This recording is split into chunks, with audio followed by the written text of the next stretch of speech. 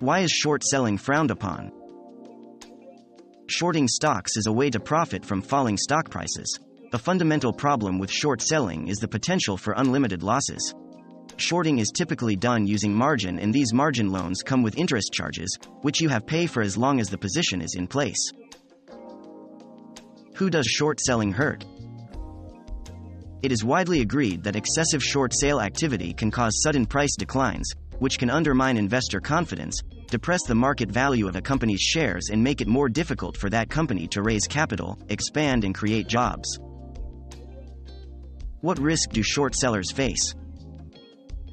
Short sellers face unique risks, such as the risk that stock loans become expensive and the risk that stock loans are recalled.